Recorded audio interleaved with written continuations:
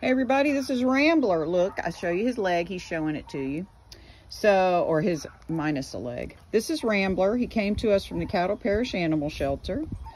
Not sure why he was there, but we took him in, and he had something going on with his right rear ankle joint, and we'll do the whole write-up, or all the information in his write-up.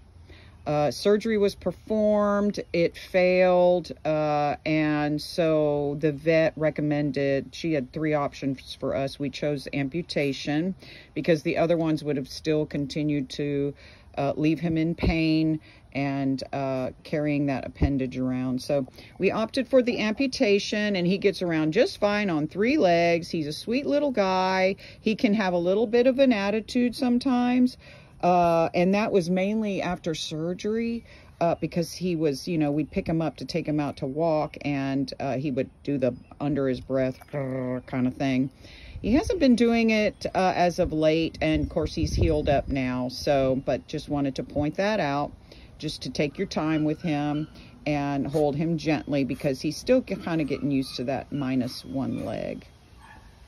So I'm gonna put him on the ground so you can kind of see him walk around. So hold on just a second. Okay.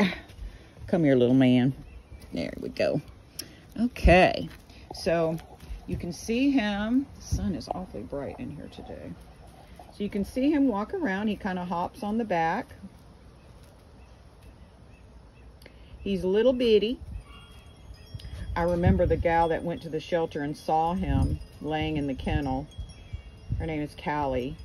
She saw him, took his picture, sent it to me, begging and pleading for me to take him in. We were so full at the time. But I took him in, and I'm glad we did, because this little guy needed help, and I don't know that an adopter would have taken care of that leg. They may have, but who knows.